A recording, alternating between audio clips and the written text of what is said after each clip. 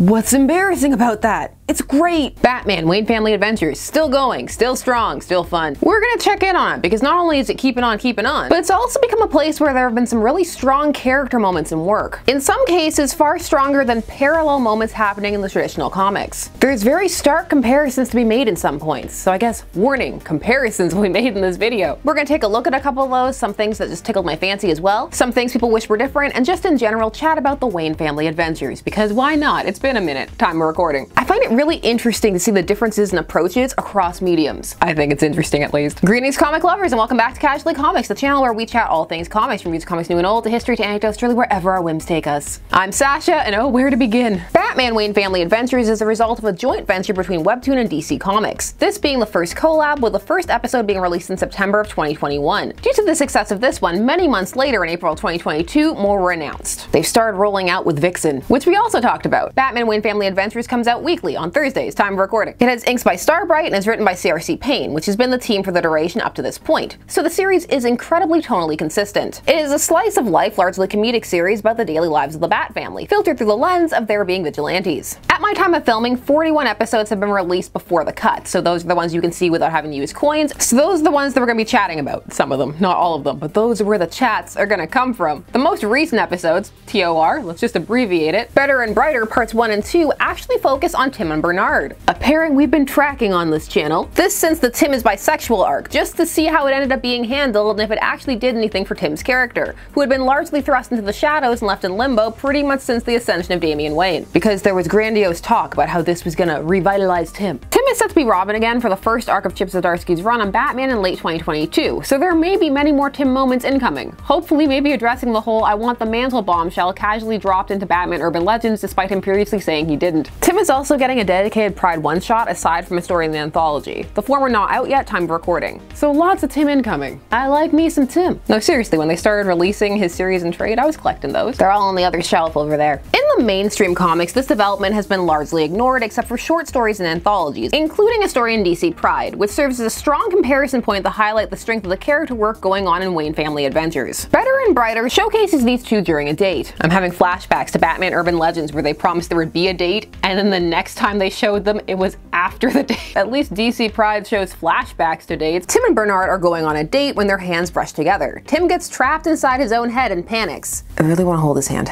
Should I go for it? But what if he doesn't want me to? Oh god, did I totally misread that?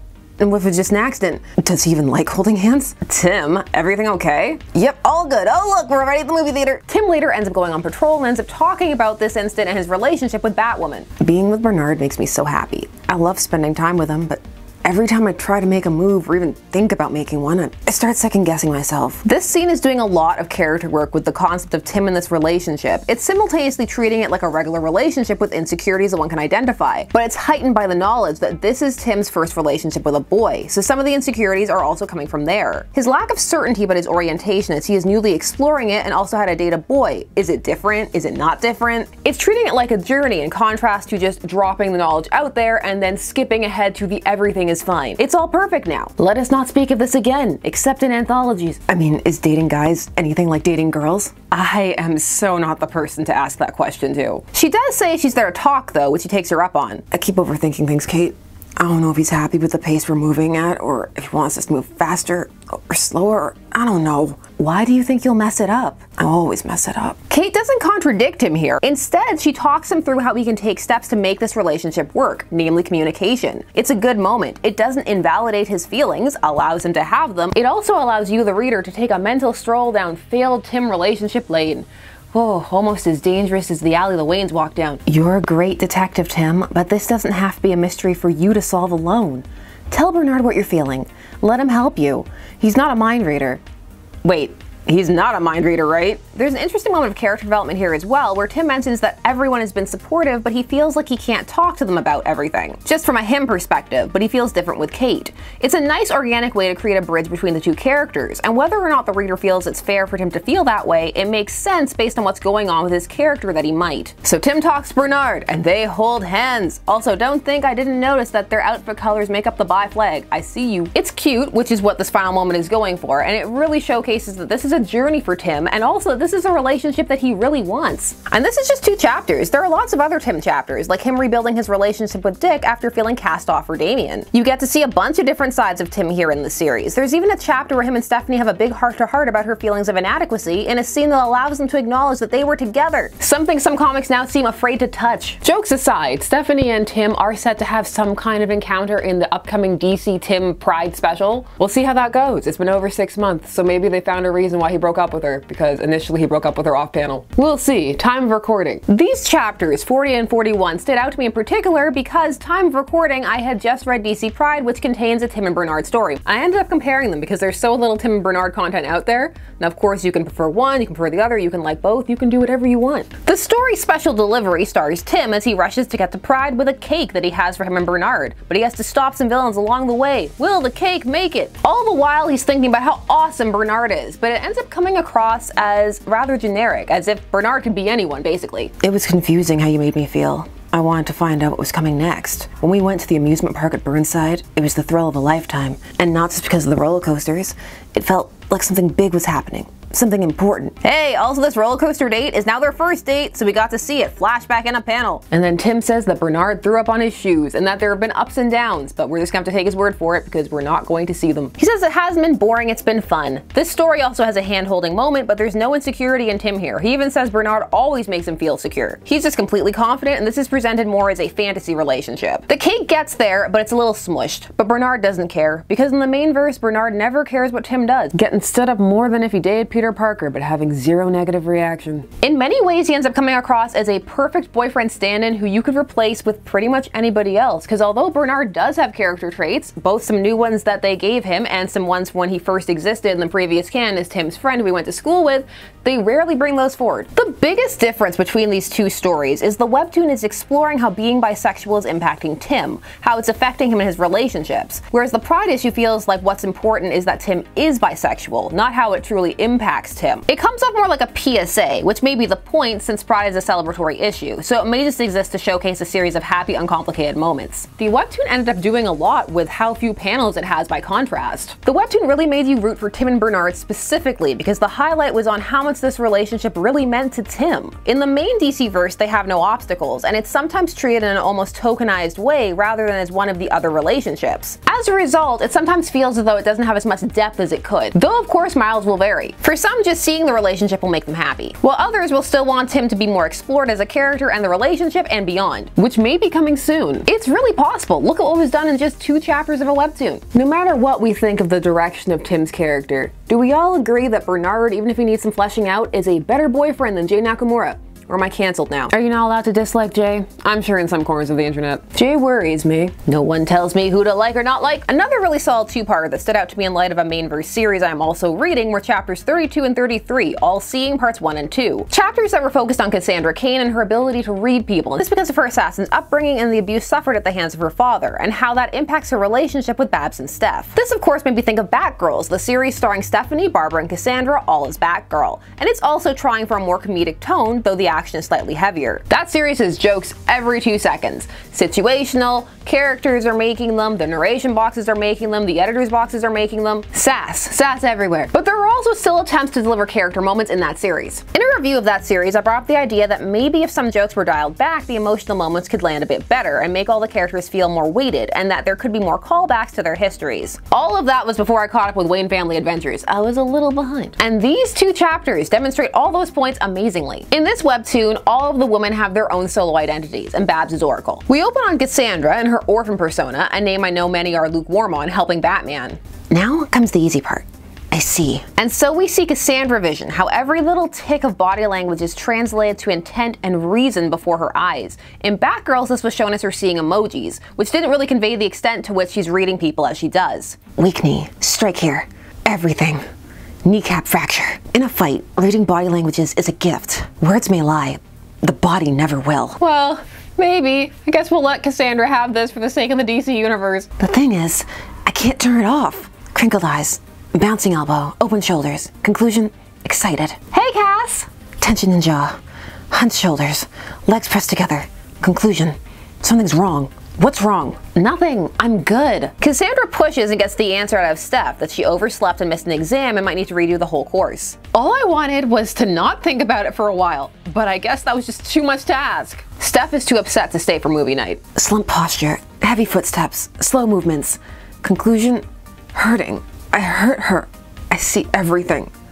But sometimes I wish I didn't. Barbara seeks to console Cassandra, coming to sit next to her on the couch in some nice panels that highlight realistic couch transfer. You're part of a family of detectives. We all see too much. It's all right, Cass. My father taught me to see, not speak. Cassandra worries that ultimately maybe her father was right, that all she's good for is being a weapon and hurting people. So Babs takes her to a mirror and makes her look at herself. Alert gaze, scars, calloused hands, balanced weight, fighter. Conclusion, dangerous. Someone made for hurting. Want to know what I see?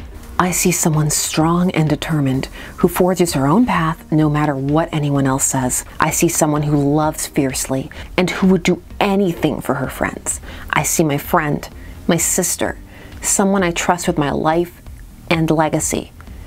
I see a hero. Trust with my life and legacy. That's so powerful given both their histories. Such a small thing, but it carries so much weight and so much past continuity with it. Honoring it, cherishing it, bringing it forward into this new format so that new people can experience it and enjoy it. All of this in a way that builds both characters up. It doesn't need to be a huge pontificating speech to get something across. Short, sweet, and poignant. Thanks to Barbara's words, Cassandra is able to see herself differently and feels better about herself. And of course her and Steph make up, because really Steph was mad at herself anyway. And they still have their movie night. Chapters like this really showcase how you can take a break from constant humor and not sacrifice the overall fun tone a series has. No one would accuse the series of being dark or gritty just because it has some chapters that veer more into the emotional. I mean, that's not true. I'm sure someone would, but it would be a pretty difficult argument to make. Out there somewhere, someone's going right now, challenge accepted. We did a whole video on Batgirls, so I'll just leave a link here in the description, not right here on the screen. Why would I do that? Babs is a great mentor in this chapter also, mature and kind, and it doesn't take away from her being their friend, on their level, or having fun with them. Professionalism and maturity aren't things to be afraid of. Embrace them. That was my mom moment for the day. Maturity. But speaking of being silly, here are some lighthearted chapters. These ones just make me smile. Most of this series just makes me smile though, so it was hard to pick some faves. Chapter 34, Recovery. This one is where Bruce is injured and has to stay in bed, so the entire Bat family sets about keeping him there as he tries to escape.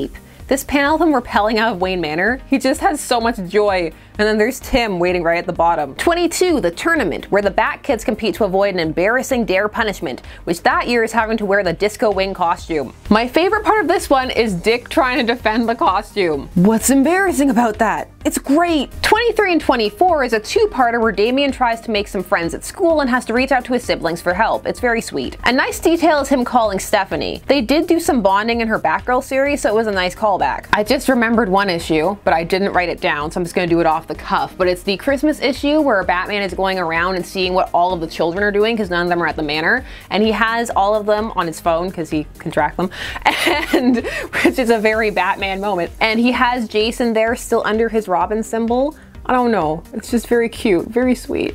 Back to things I actually wrote down. Chapter 38, SOS, is a very silly outing about Bruce not knowing how to tie a tie without Alfred. So he calls the Watchtower, and for me the highlights are the various leaguers trying to instruct them. Batman, can you hear me? What's wrong? Superman, perfect. How do you tie a tie? You what? Doesn't Alfred know? Bruce and Clark arguing like an old married couple. Hal trying to show them with his ring. It's fun, but it's also a good segue into some of the things that people don't really like about this series, or may not like. For some, it's just all too silly. And for as many deep, nice character moments as there may be, you also get some where the characters just act immature or dumbed down for the sake of the joke. Some don't care for that. There is also the fear that some feel the characters are flanderized, or worry they may become so. Flanderization is the term coined for when a certain character's essential traits are slowly over-exaggerated, and this until they can become a parody of their starting point. Some also wish that there were some more longer interconnected chapters, as they feel that given the strong characterization it could work, or there are some ideas that people just want to see extended. Others worry that this series may fall apart or some cracks would appear should the format change. Some characters fare better than others, and it definitely has found its stride as it's gone on. An early, less complete outing that comes to mind is the Duke Thomas-centric 3 chapters Crush, where Duke gets a girlfriend and breaks up with her all in 3 issues. It also has this panel with Stephanie wearing a fake mustache as a disguise, which is funny, but maybe an example for some is too silly. That relationship is pretty generic, but some were just happy to see Duke get some love and focus. Main DC forgot Duke hard. And of course, if their characterizations feel off for the reader at base level, then this entire series may just feel very frustrating. Or it may be meh to you, not listing a strong response one way or the other. On another note, I've seen people asking for recommended readings for comics through this webtoon, which is awesome. Synergy. While some may wait to see if it ever gets a traditional printed release, not wanting to do the digital reading, I'm very much enjoying the series both for what it is and also for the interesting analysis points that it provides. The way you can examine the webtoon format against the regular DC Comics format, or which characterization or what parts of the history are being brought forward and cherished. It's especially fascinating to me when you have these instances like highlighted here where the series has approached the same topics in different ways. Something many will have different opinions on, different strokes for different folks. Hopefully whatever you're reading, you're enjoying it. Life is too short to have more angst than you can avoid. That makes sense, I think. But those are just my thoughts and I want to hear yours. Are you enjoying Wayne Family Adventures? Have a favorite chapter? Reading something else? Tell me things down below, and while you're down there, please do all the YouTube things. Like, share, comment, subscribe, and hit the bell notification so that you never miss a vid. Thanks so much for taking this plenary day spent discussing comics with me. I always appreciate it, and I will see you again soon. Bye-bye.